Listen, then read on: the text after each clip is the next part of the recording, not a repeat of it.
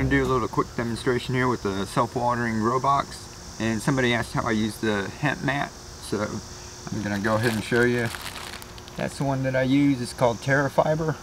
Someone asked why, and basically it's just trying something different. It's new. I saw it says it's sustainable. It's industrial hemp fibers. They're clean, separated, and needle punched into reinforced backing that's biodegradable. So the whole thing's compostable, biodegradable. I'll pull one out here for you. This whole thing was like $15, I think. There's about 40 mats. But it's just a bunch of stuff. It looks kind of like coconut coir. And it's just got a little biodegradable backing on it. See that? It's supposed to be super absorbent. So we're going to use one of those. And what else do we need? Use shop towels, a little ramen. After you eat your ramen, you keep that, or any kind of dark plastic container that can cover it. Now I use a shop towel. This is easy because the whole roll of this was like $2. And it's super absorbent. It's a little stronger than regular paper towels. You can use a regular paper towel if you like. I've used those before. That's how I got started. You can use a chamois if you want something natural. You can even grab an old cotton t-shirt, a white one, and just cut it up in a strip and use it. I'm going to plant a little broccoli seeds this time. Make a little broccoli sprouts. But I'll show you how easy this is. Just fill that up with water. I always start all my sprouts with just water. After about the first week after they sprout, I might put a little tiny bit of nutrients in there just for the last couple of days to give them a little bit of a boost. But basically it's just water to get started with. And I'm using a container that I've already used. On the last one you can see it's already cut there. Actually messed up when I cut the little corner. But this is why I use a little Dremel tool with the straight cutting bit. Is that, see how thick that slot is? If you don't have a Dremel tool, you can always use a little razor blade or knife and just cut you a couple of slits. I like the Dremel tool because that straight cutting bit, I can get a little bit of a slot in there that's easy to get this paper towel or chamois or whatever you want to use in there.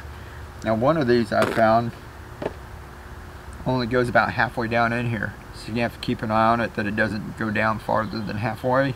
If you don't want to, if you want to just make this, set it and forget it, use two of these and drape one down one side and one down the other side, and it'll last a little bit longer before you have to get in there and even think about it. I just fold it in half because it's about the size of the container. And you'll see if you try this, if you just cut a little narrow slit and you try to pull this paper towel through, you'll see how difficult it is. But with that, see how easy it is with that wide slot.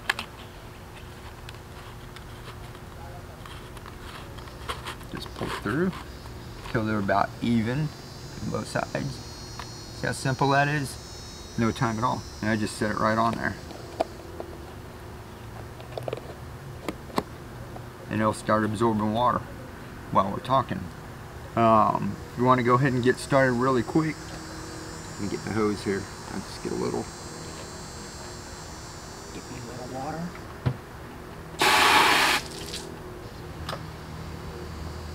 You see it's already starting to wick up.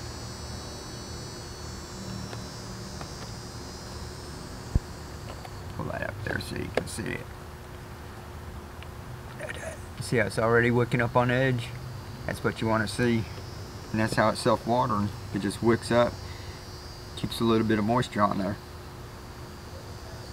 So you can let that go for about 10 minutes and it'll be totally wicked up. And you can do it just like this. That's how I started. You can grow microgreens right on there. But if you want to use your microgreens where you want to transfer them to something like this, this is broccoli sprouts right here. This that we're going to start, these are those bad boys right there. Now the roots will grow through here, and what will happen is there's not a whole lot to hold on to, and they'll fall over. So they'll be all over the place and kind of straggling. That's why I like something with a little bit of structure. It gives the roots a little something to hold on to, so they can grow to your baby green stage. You can toss them into here. So I set that on there, and you can sit, like I said, you can just sit there and let this wait, but we're not going to wait that long.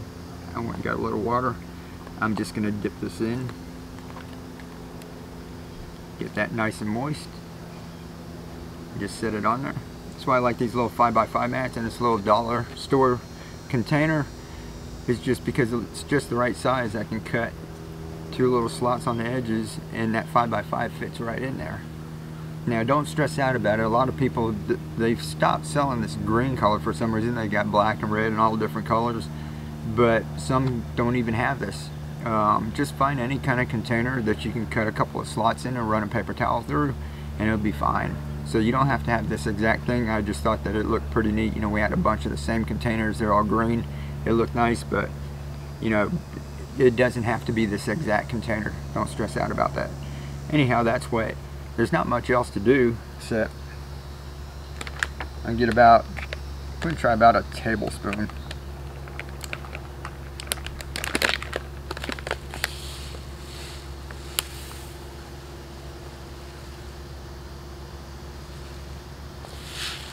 You always pour them back in. I just like using this little bowl, and sometimes I'll try to catch it because this mat's wet. Some of them will stick, some of them are going to bounce off a little. I'll bring you in for a close-up of this later.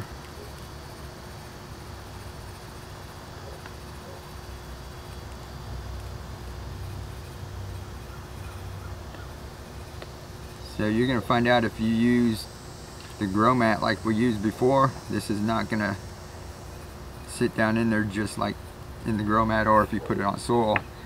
This hemp fiber is up and down. What you got to do is just get in here and kind of spread them around a little. Try to make it as even as you can and not get it too dense. Put a little bit more.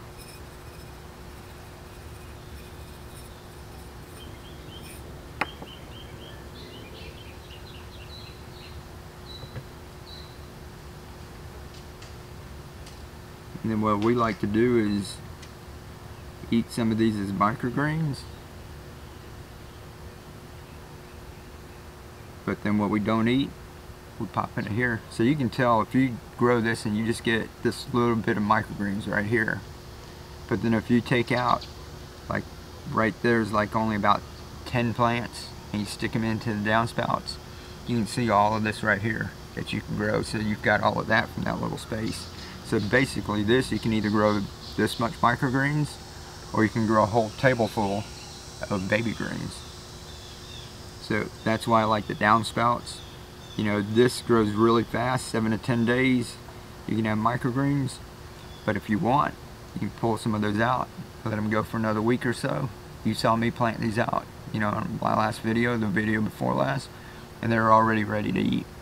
I don't think these are going to grow to head where you're going to get an actual head of broccoli. I don't worry about doing that in these cracky containers. I'll do that in a normal garden. But in these cracky containers,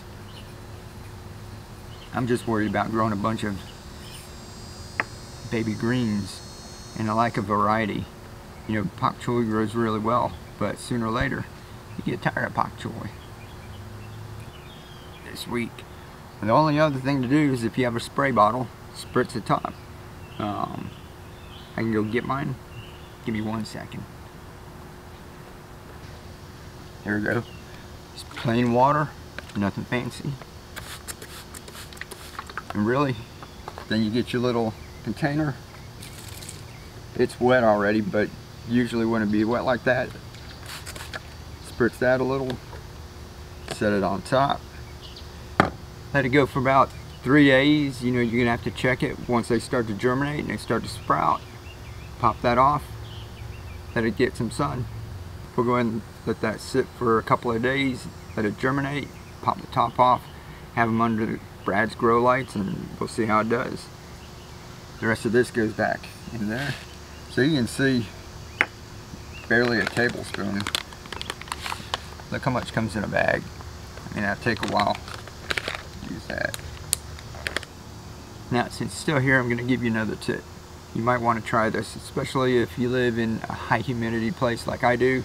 If you're like in Arizona or something, you might not need it, but this tends to stay a little moist, a little wet. It's self-watering, so you don't have to take care of it, right? It grows by itself. But if you don't have any ventilation, you could get mold growing on here. And even with the ventilation, you still might get it too. There's just staying really wet. There's a higher chance of it. And what I found, so this is what I've done, and it seems to work. I'll try it with this one, and maybe we'll try it a couple more times. The last sunflower seeds, the last sunflower sprouts, and the last pea sprouts that I grew with just a hemp mat, I did this also. I just got a little vermiculite. Now this is the real horticultural. This is the real fine grade. Yes, it's fine grade. Excellent for seed starting. You don't want the real chunky white stuff. And the white one may turn a little green, but this just looks like real fine. And what I do is just cover this up. Any part that makes moisture.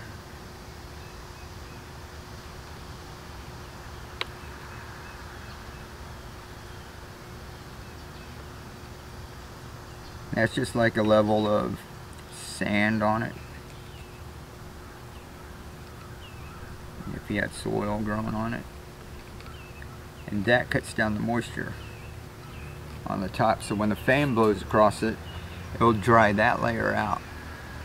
And that way your mat doesn't dry out. And then the top layer stays relatively dry.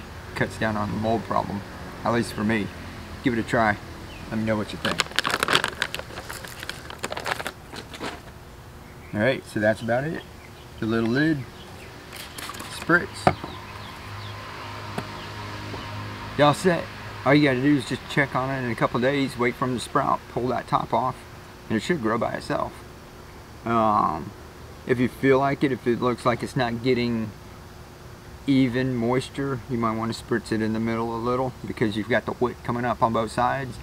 The sides might get start to grow a little faster than the middle, and they might soak up the water quicker than the middle ones can get it. So you might want to spritz the middle a little, but I'm just going to let that one go.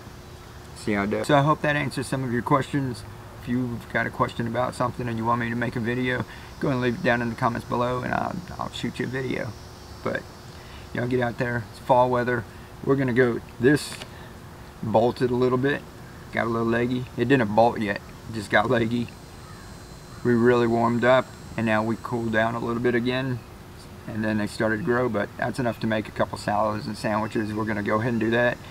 Going to go by the stores and see if they have any more lettuce available, because I don't have any sprouted yet. So alright, y'all get out there.